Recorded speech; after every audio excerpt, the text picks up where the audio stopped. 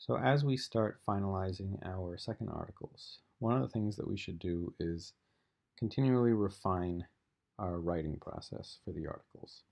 So the main thing that you're doing with each news article is you're picking a topic, you're interviewing a range of people, and then you're writing up what you learn. And mainly what you report is the information you get from your sources. And the best thing to do is frequently to provide that information in their words, meaning you quote them from interviews. But it's not always just quoting from interviews that is necessary in an article. There has to be frequent attribution in numerous ways. So what do I mean by attribution? We're going to look at an article together and focus on the ways that the writer lets the reader know to trust the information that she's provided. So this is an article from last year. It says Raqqa, the ISIS capital, has been captured by the US. And let's just, even just there in the headline, the capital is captured, US-backed forces say. So they put it in the headline, meaning they're aware that people might not believe them that the capital has been taken. So they're telling you that, yeah, this is according to American forces. They're the ones who are saying that that happened. The New York Times isn't saying it happened, likely because these two reporters aren't there and can't verify it for themselves. But this is attribution. It's not a direct quote. It's just telling us where you got the information from. Now let's read. American-backed forces said on Tuesday that they had seized the northern Syrian city of Raqqa from the Islamic State, a major blow to the militant group which had long used the city as the de facto capital of its self-declared caliphate. Celebrations erupted in Raqqa, where residents had lived under the repressive rule of militants. So here they're linking to another story to prove this.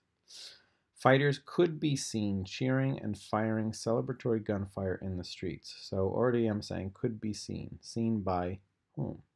And then we have the attribution, according to residents reached by phone and text message. So again, our reporters aren't there. How do we know that what they're saying happened? They have to consistently tell us in the article, American-backed forces said this, according to residents reached by phone. Then, the United States Central Command stopped short of declaring victory, saying, quote. So notice, even before the first direct quotation from an interview, there's really three types of attribution. The general kind of summation of what the American forces said, a link to another article to, attribute where they're getting this information from, and then the link or the reference to residents reached by phone and text message. So what I'm trying to show you is when you're writing an article, every time you give a piece of information that isn't easily verified by the reader, you have to tell them where you got it from. You don't always have to quote, and you shouldn't always quote because it will read too kind of sloppy if everything is just another quote after quote after quote. So you want to mix up how you attribute information. So, strong journalism is highly dependent upon authors consistently providing sources for the information they provide. Providing sources goes beyond quoting people. Writers should frequently state where the information they're providing from, where the information they are providing has come from. So look at these three ways of saying basically the same thing. Here's the direct quote from the interview. The car began sliding sideways and then it hit the tree, Bob said. The car hit the tree after sliding sideways, Bob said. These two things are fine. Here we are quoting from an interview. Bob said that this happened. Here, you're not giving us the full quotation. You're paraphrasing because the full quotation is longer than you want it to be. So you're summing up without quotations. The car hit the tree after sliding sideways, Bob said. And then finally, we have this. The accident resulted in the car hitting the tree, according to the driver, Bob Smith. So this isn't even really a paraphrase of the quotation. This is summing up the information that we received from the interview, but look that it has additional information, according to the driver, Bob Smith. If we haven't said that in these two parts, then the attribution isn't as persuasive because we don't know who Bob is. Here we want to tell them, and that tells us that this is probably good information. But stylistically, these three ways are fine. Quote, paraphrase, or kind of sum up of the facts. But you always want to make sure you're attributing the key information so we know who to trust or how to trust you.